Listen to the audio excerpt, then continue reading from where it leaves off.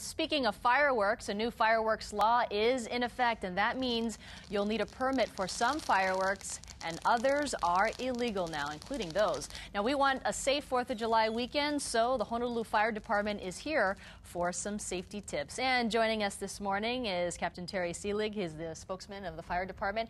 And also joining us this morning is Fire Inspector Kiana Kam. Good morning. Good morning. And thank you so much to both of you. Sure, thanks for having us. So there's the new law out, and a lot of people are still confused in terms of what you can burn and what you can't. So for Oahu only, Right. what can you still do if it's 4th of July? Well, firecrackers. The traditional red paper firecrackers are the only thing that's illegal to burn in Honolulu right now. Mm-hmm.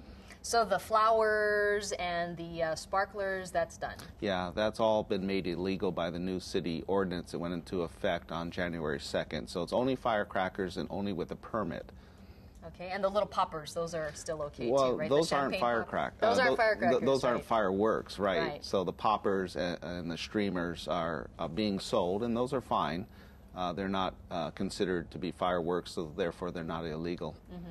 I know on around the new year, you know, the fire department is incredibly busy with injuries and fires from fireworks. What are you expecting this 4th of July?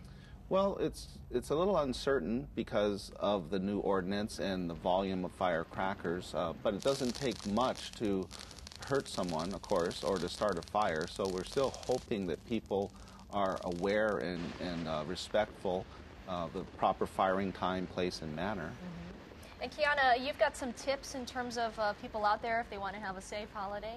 Yeah, some safety tips, some housekeeping tips. Mm-hmm. We're hoping that people will pop the fireworks within the allowed time, which is 1 p.m. to 9 p.m.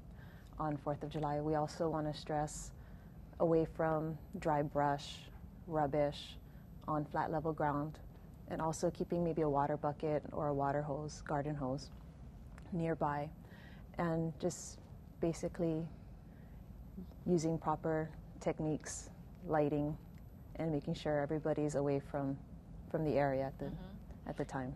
Now, the fire department also had an amnesty program that they're working with police on, and you had an incredible amount of fireworks that were turned in, right? It was very unexpected, the turnout we had. The first weekend alone, there was over a ton, 2,200 pounds were turned in at 4 locations. The second weekend, we changed locations, and we had about 1,200 pounds of fireworks turned in.